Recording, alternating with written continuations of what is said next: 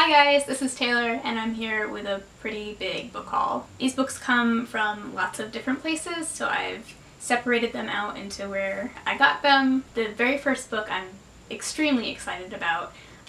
It's actually a galley of Mary Karr's new nonfiction on writing memoir called The Art of Memoir. Mary Karr, as you might probably know, is considered the modern master of memoir.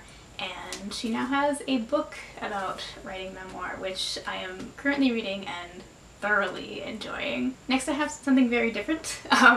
This is actually a adult coloring book, which is a pretty popular thing right now. This one is basically cityscapes. Some of them are of real places, some of them, like this one, is kind of like a mandala, but it's very cool. Stuff like this. Stuff like this. There's like Manhattan there. I love it. The next books all come from various thrift shops around town. We don't really have a lot of good used bookstores around here. We do have thrift stores that sell books for very, very cheap, like, you know, a quarter. So these are all from there. First we have the first volume of the Kristen Lavransdatter trilogy. This is also a penguin drop cap that I found in absolutely perfect condition. This is a series about a woman in Norway in the 1400s, 1300s. It's a modern classic. It was written in the turn of the century, but I'm very excited about this. Next I have Lisa C's Peony in Love. I read Snowflower and the Secret Fan last year and it fucked me up. And I cannot wait to be fucked up by this. I also picked up Portrait of the Artist as a Young Man by James Joyce. I know that this is Max from Well Done Books. This is one of his favorite books, so I decided to go in on his recommendation. I also have Animal Dreams by Barbara Kingsolver. I was assigned to read this in sophomore year of high school. I read the first chapter and liked it, but then just didn't do it because that was just me in high school. But I've thought about it a lot since then, and I think I do really want to try and pick it up again. Next I have The Art Forger by B.A. Shapiro. This is described as a literary thriller, which is not a genre I have read a lot of, or any at all. This, honestly, I don't know a lot about, but it is about forging art, and it's been on my radar for a little bit, so I was excited to find it in the store. Next I have another just kind of essential modern classic. I have One Flew Over the Cuckoo's Nest by Ken Kesey. I honestly am not a huge fan of this edition. Oh, it has a Borders sticker on the back. Borders! But I've definitely wanted to read this for a long time. This was another book that I might have been assigned in sophomore year, but just didn't read. I also have The Color Purple by Alice Walker. Modern classic that I have yet to read. This one was most recently read by Ashley from Climb the Stacks and she absolutely loved it, so you know, you can't go wrong. I was also very excited to find The Snow Child by Owen Ivy. This is about a couple living in Alaska in the 1920s and they can't have children, so they decided to make a snow child.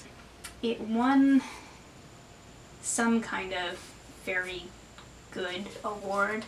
I saw Reagan from Peruse Project haul this a while ago, and also I think it's pretty pretty. The last of my thrift store finds is this gorgeous edition of Anne of Green Gables that I saw it on the shelf and I was like, holy crap. Anne of Green Gables is a classic children's novel. There's actually a series. I've yet to read them, but I'm very excited. So the next books all come from kind of a weird circumstance, but it's fine. I work at a library and we are currently having a book sale to kind of get rid of some of our overflow. We have limited space and we're just trying to get stuff out. The library staff is kind of encouraged to take whatever we want. And so these are the ones that I picked up from the book sale before they actually went to the book sale. The first book I have is this nonfiction book about Krakatoa, which is a volcano that erupted in the 1800s, and it was basically like the loudest noise ever recorded in human history, and it obviously caused a lot of damage. Krakatoa is one of those things that I just have like a weird fascination with, so I've been wanting to read this for a long time and was very excited to see that it was in the book sale pile. Sorry, I had to stop for a second because there was a fly in my room, and I hope it wasn't in my shot because that's gross. The next one I got from the library book pile was Origins by Neil deGrasse Tyson. I honestly have no idea what this is about, but it's by Neil deGrasse Tyson. I also picked up a copy of The Cuckoo's Calling by Robert Galbraith, J.K. Rowling, in pretty perfect condition. I haven't read anything besides Harry Potter by Joe yet, and I definitely have not read, you know, like mystery thrillers before, so I'm very excited to get to this sometime. I also picked up this book, which is American Art Since 1900. I'm very interested in art, but I remember when I was taking courses in college, I was sick a lot during the kind of modern art phases of the course, and I missed a lot of it. I missed like Warhol, I missed Dada, like all the really good stuff. I mean, this is free, so love art. I also picked up a copy of Henna House by Nomi Eve. I saw this a lot at the library and I was always super drawn in by the cover. Again, don't know a whole lot about it. It was free. It's really one of those really soft books and I'm very excited about it. And the last thing from the library book sale pile is actually this advanced reader's copy of Armada by Ernest Cline. I read Ready Player One last month and I didn't love it. I liked it. So I'm not sure when I'm gonna get to this. Might not be super soon, but I'm glad to have it. And the last books are all books that I actually, you know, bought online. Not that I didn't buy some of these. I'm gonna stop talking. The first one is Falling to Earth by Kate Southwood. This is a beautiful Europa edition. I don't know what it is about the Europa editions. I find almost all of them really cool looking. This I kept seeing in the library and it always drew me in because it's actually about the tri-state tornado that occurred in 1925, which is like the costliest, deadliest tornado in US history. It cut through 3 states. Tri-state tornado. It took a lot of lives, but it's, you know, literary fiction about that, and I think it could be really cool. The next one I have is The Crimson Petal and the White by Michelle Faber. Everybody and their brother has been reading this lately. Mine unfortunately came without a dust jacket, but I mean, it's like 800 pages, so, you know, like less weight. It's fine. This is historical fiction about Victorian London, prostitutes, very atmospheric. Again, don't know a lot about it.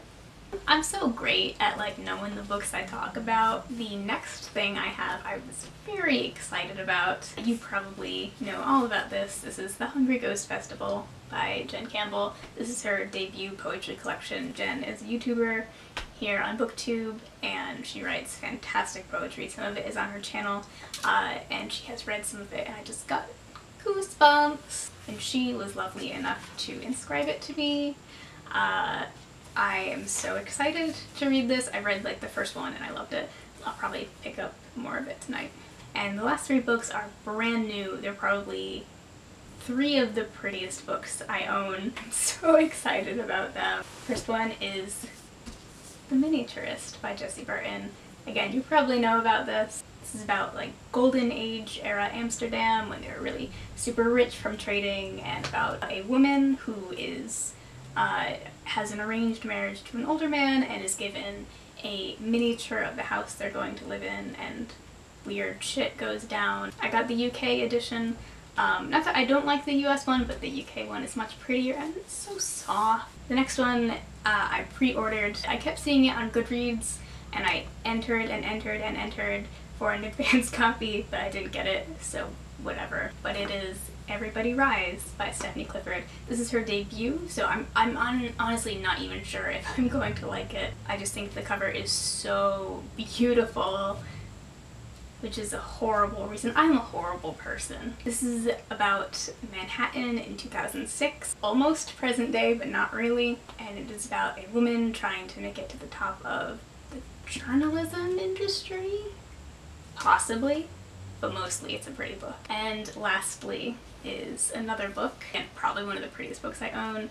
This is called In a Dark Wood, and it is by Dante Alighieri scholar Joseph Luzzi. He talks about using Dante in the Divine Comedy to relate to his trials and tribulations in real life. I believe he loses his wife and child, and this is his memoir about kind of using Dante to overcome that and to realize things, and it's gonna be great and it's gonna be sad, and it's very, very beautiful. Without the dust jacket, it's like that. And you've got like this half dust jacket type of thing. I read the Divine Comedy earlier this year and fell in love with it, so I think this is going to be great and heartbreaking. And that is all of the books that I have right now that are new. Thank you for sticking with me. I hope to have another video out to you soon. It's probably going to be my August wrap-up. See ya, thanks, bye!